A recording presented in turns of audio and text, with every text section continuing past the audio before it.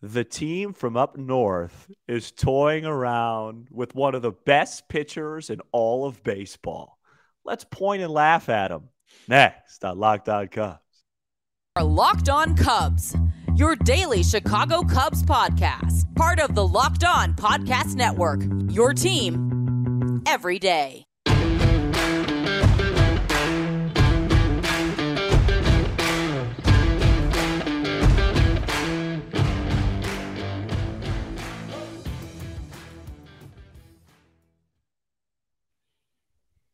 Alongside Sam Olber, I'm Matt Cozy, and this is Locked On Cubs, part of the Locked On Podcast Network, your team every day. Please support the show and be a part of the Locked On Cubs community by following and subscribing on all audio platforms. And you can watch, subscribe, and leave a comment on YouTube. Thanks for making us your first listen every day. Sam and I are lifelong fans, taking our passion into a discussion with you on all things Cubs. The Cubs on Friday night signed Edwin Rios to a one-year, $1 million deal. Rios is a 28-year-old third baseman who could also rotate at DH, played parts of 4 seasons with the Dodgers, never appearing in more than 32 games in a single year, either due to remaining in the minors or injury. However, his numbers in those small stints, Sam, are promising, with 20 home runs and 291 trips to the plate. First reactions and impressions of Edwin Rios as the table gets larger at third base for the Cubs. My first reaction was dive for that loose ball. We're down 2 because I was at your game. When that dropped, I almost was going to wave you over mid-game and say, hey, we might have to do a live show. The Cubs just signed Mike Schmidt. Yeah, I don't know. I definitely don't hate it. It reminds me a lot of the Franmil Reyes signing in the sense that this team really feels like they have a hole at the slugging category. And so you take a shot at this guy, like you said, he's never played a full year, but every time he plays, he hits. I mean, I have his numbers right in front of me. In his very brief, as you said, 260 at-bat career, he has a slug of almost 500. Power upside. Yeah, so a lot of upside with power.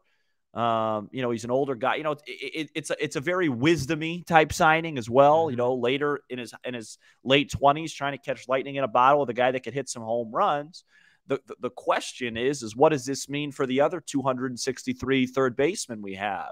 Does this hurt Magical, McKinstry? I think we've both kind of come to the conclusion that Morel probably isn't in that mix right now, and he's more in the outfield mix as the fourth outfielder. So you got Wisdom, McKinstry, Magical. Now you throw Rios in this bunch. There's no way he's going to have to play any first base when you have Mancini and Hosmer there, right? And then possibly, obviously, later in the year, Mervis. We know Bellinger could play there. So it feels like a third base move. Will he start the year in the minor leagues? I don't know.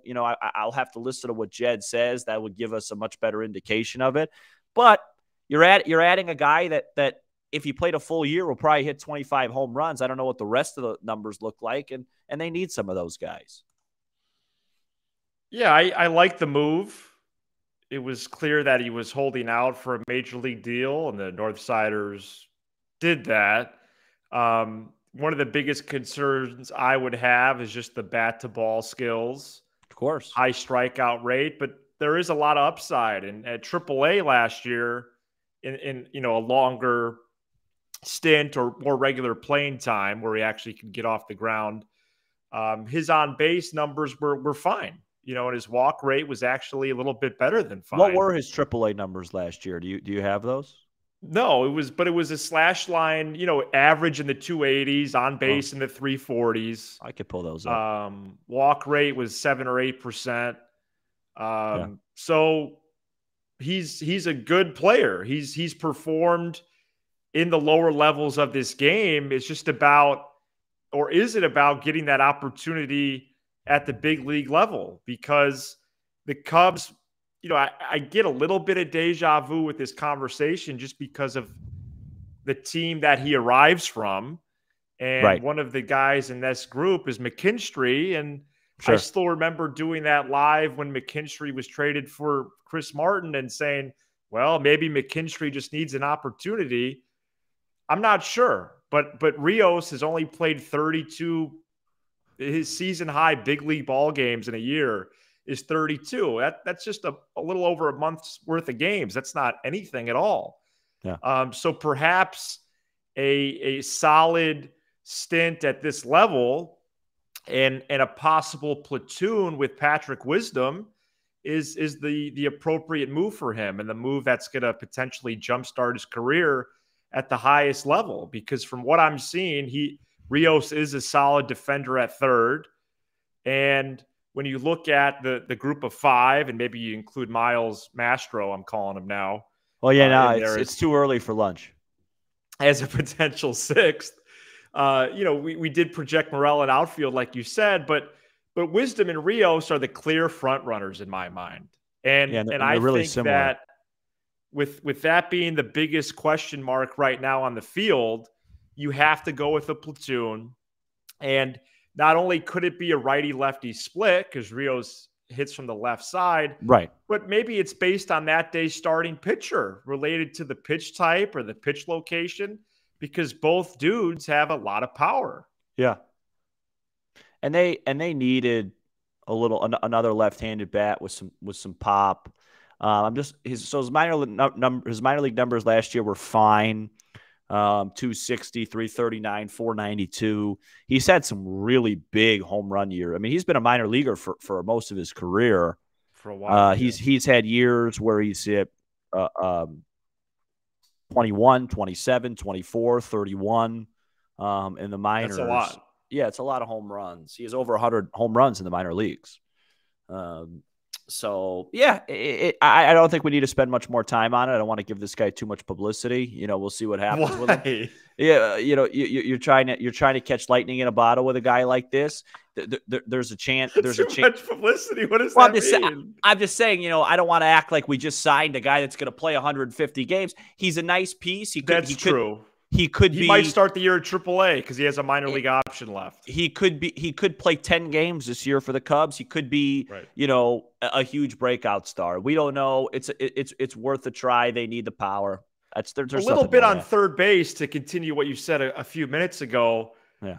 Again, the roster still has to shake out, and Madrigal is getting. I would say he's getting some love about. He's getting a serious change. Look. He's getting a serious look there. Serious look. People are warming up to it. I mean, seeing quotes from David Ross about Madrigal at third and him making throws across the infield diamond.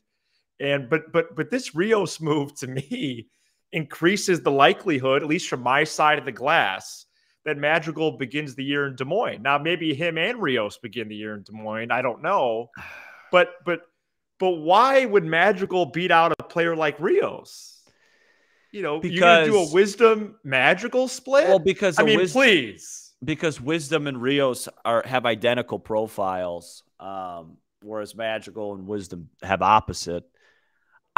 My thing with Madrigal is I just have to see this guy be above a replacement level hitter for more than a month. I'd like to see him throw the ball to first base.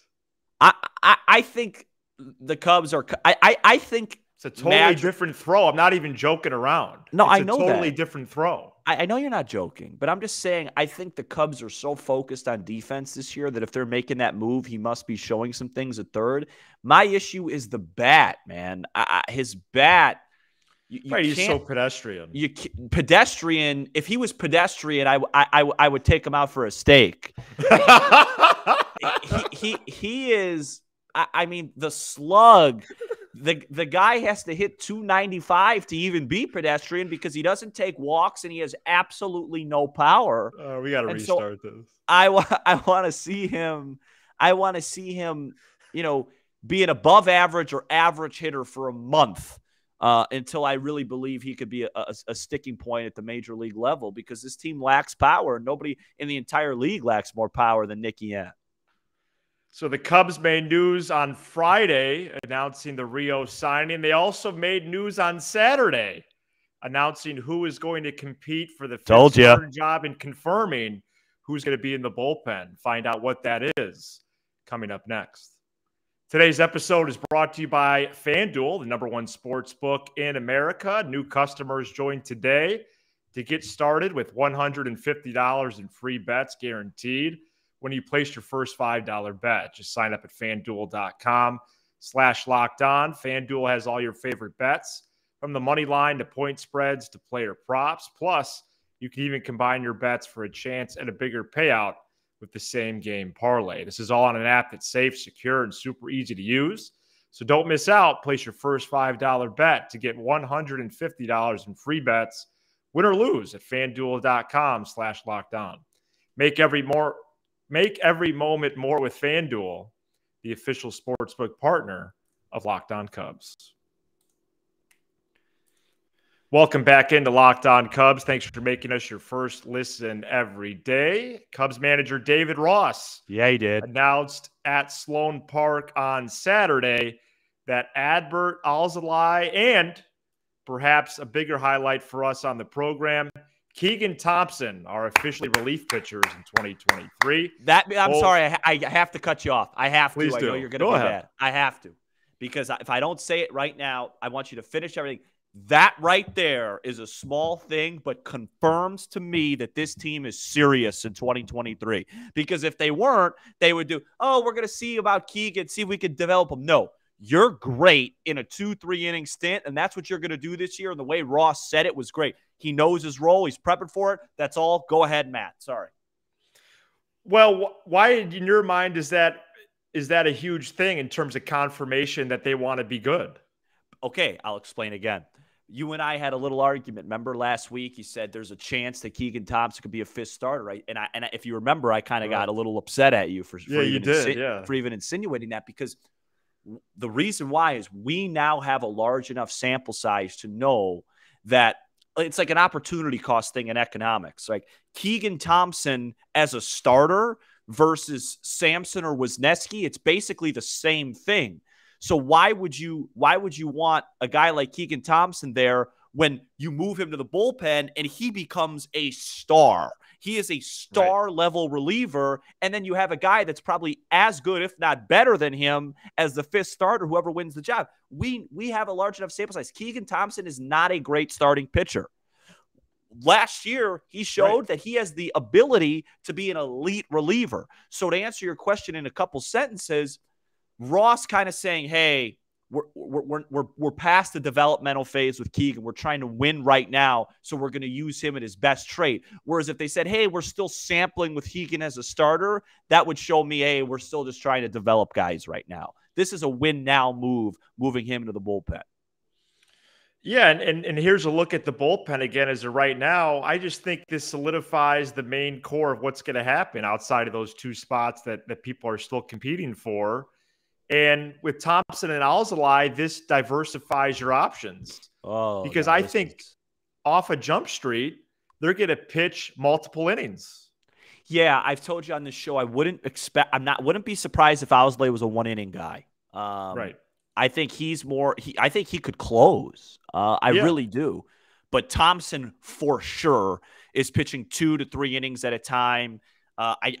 With a lead early, 5, 6, 7, taking us, like we said, it might be a situation Steele goes 6, dominates, and Keegan just takes us all the way home. That'd be great. No, I'm telling you this. I was really psyched when I heard that. I would say it was probably the best news of the weekend, because that tells me the Cubs are serious. They've looked at the data and they are trying to maximize their wins early on instead of, we're going to take a chance on him and we'll see with him. No, Keegan Thompson, remember, early in the year last year, he was 6-0 with like a 1.51 out of the pen. I remember, yeah. He was arguably their most valuable player. There was some mild all-star chatter. Right. And then the Cubs stunk, so they're like, hey, we might as well see what we have with this guy as a starter. And he was very average. And now he's going back to doing what he does best, and I expect him to generate a lot of wins for this team. No, this is huge. And would you say that was the highlight for you also personally this weekend? Yeah, I didn't do much as usual. Still single. It's warm today. Maybe that's the highlight for you. I'm going out for a nice steak tonight. It's the second time I've mentioned steak. Okay, wow. So that'll be fun. I'll add that to the bingo card. Sam. Yeah, I'm gonna have a nice steak, get it medium. The other part of this news is that David Ross name dropped 3 specific people that are competing for the 5th starter spot. Big news. There might be a couple long shots with non-roster players, but the 3 guys. No, I heard he mentioned that. I was like, I was rolling my eyes. Okay, if you didn't mention them, they're not going to be the guy. Adrian Sampson, favorite, who was the Locked On Cubs Pitcher of the Year in 2022, and the favorite. He's the favorite.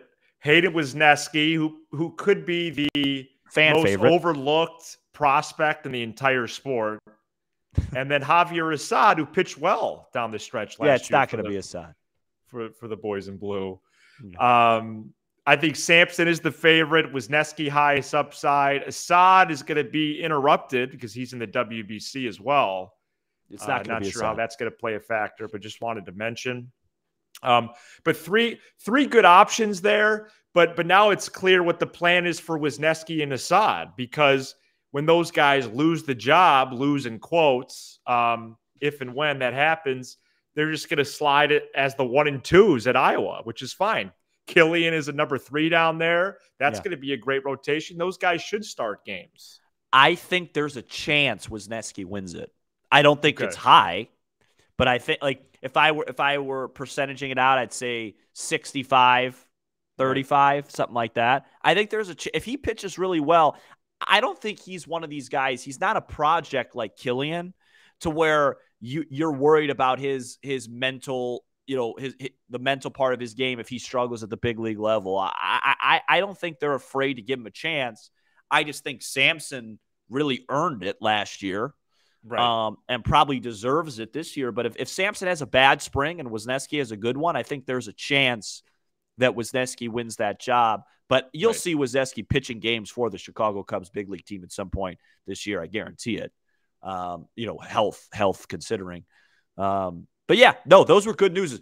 Everything that Ross said on Saturday made me happy because it was just focused. We're not toying around. We're not messing around with this. We got our main 4 guys. I do think the order that he mentioned will not be the order on opening day because he said it was Stroman, Tyone, Steele, Smiley. I think that's the pecking order, but they're going to go right, left. It's going to be Stroman, Steele, Tyone, Smiley in that order.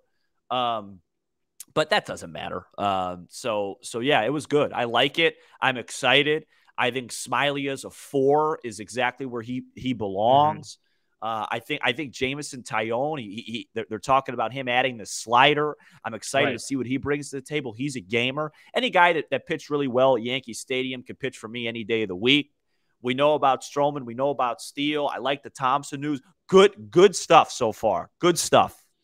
Yeah, all good things out of camp so far, and not everybody's even reported yet. That happens on Monday as you're listening or watching this. So a lot of more storylines and things to keep track of ahead of us.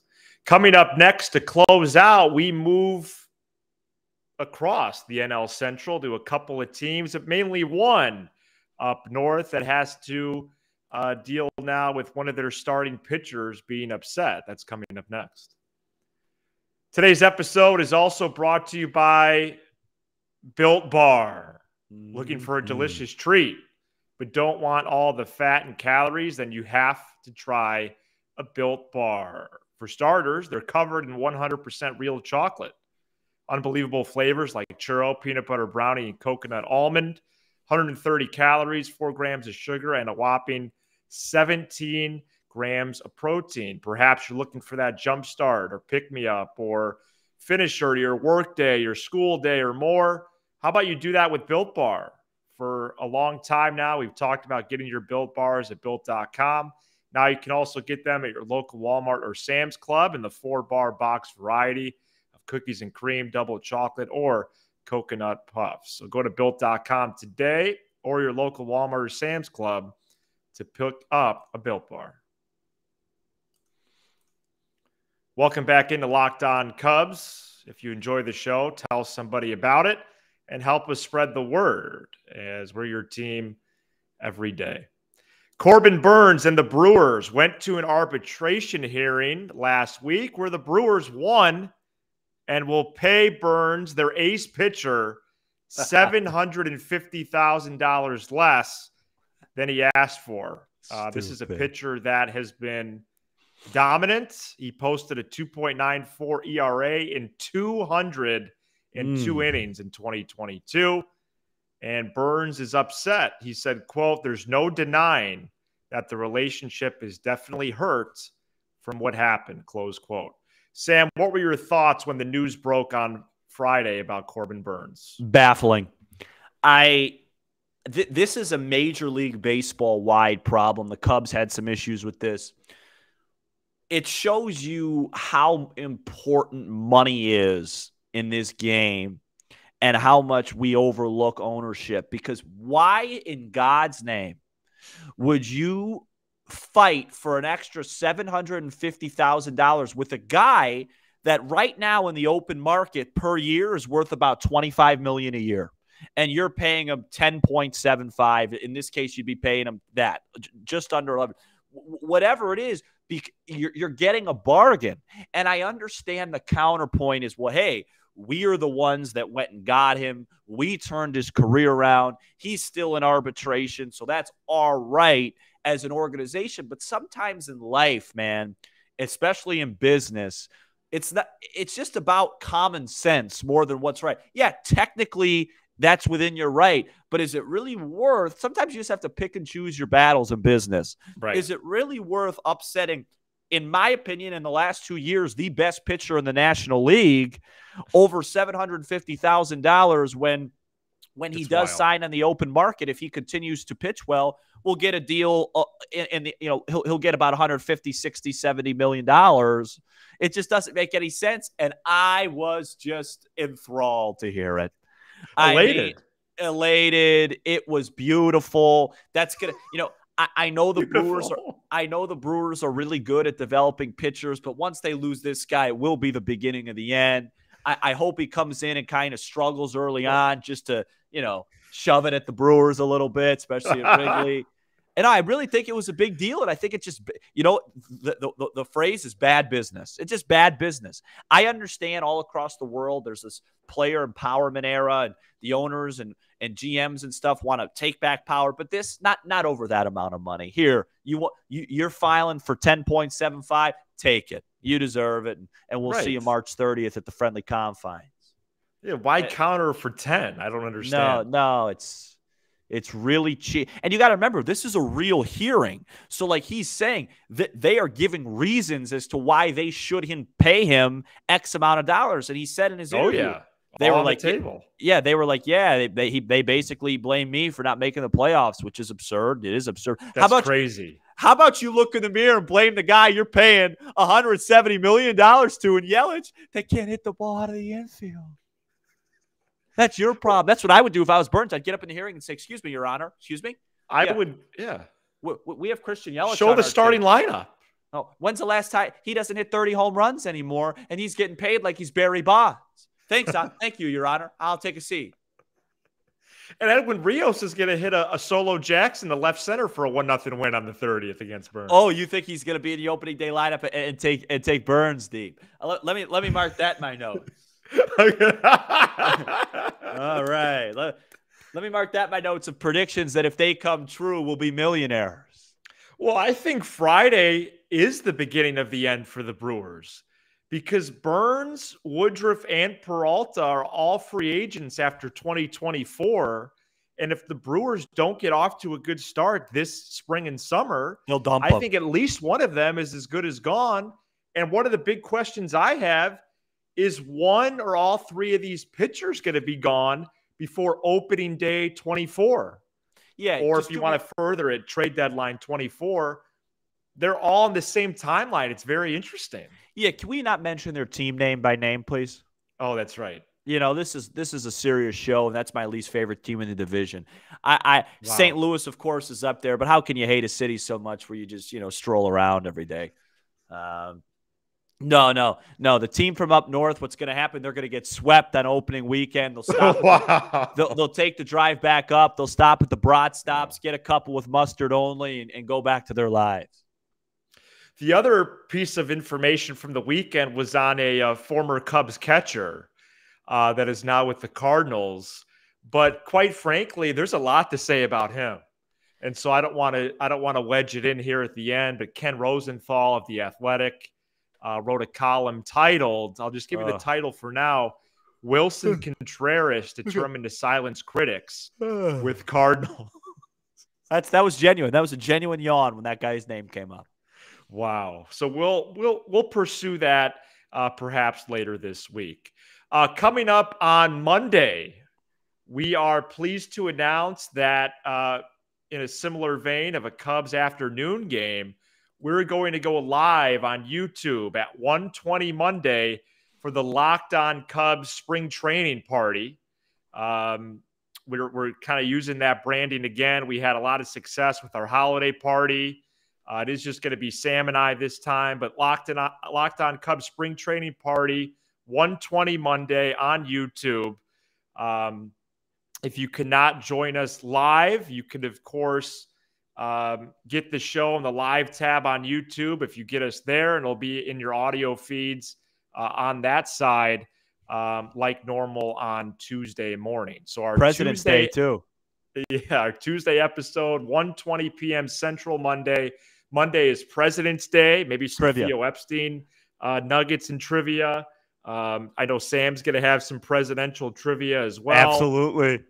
We might go over some lineups, some rotations, some bullpen, a lot of Q&A on the show, especially the latter part of the show, just interacting with fans. But the Locked On Cubs spring training party, 1:20 Monday as we get ready for baseball season, as Monday officially opens camp for everybody for the Cubs and around baseball.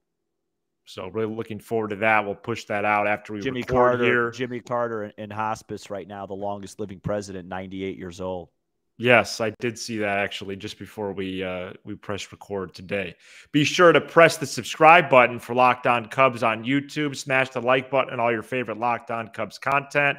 Apple, Spotify, Amazon Music, and more on that audio side. And you can drop us a text this week, 312-834-4634. Thanks for making Locked On Cubs your first listen every day.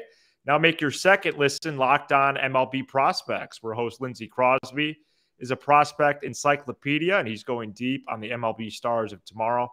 Locked On MLB Prospects, available on YouTube and wherever you get your podcasts. He's Sam Olber. I'm Matt Cozy. This is Locked On Cubs.